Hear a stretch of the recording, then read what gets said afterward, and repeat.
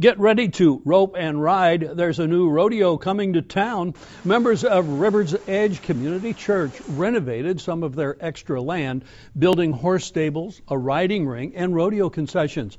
Now they're hosting horse riding events such as barrel racing and will eventually have bull riding.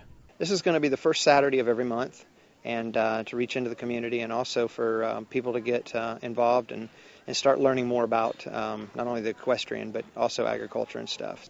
A percentage of the proceeds from the rodeo at Graceland Ranch will be used to benefit local youth organizations such as the Boys and Girls Club. Organizers will also offer riding lessons for youngsters. For more information, you can call the ranch staff at 941-922-3100.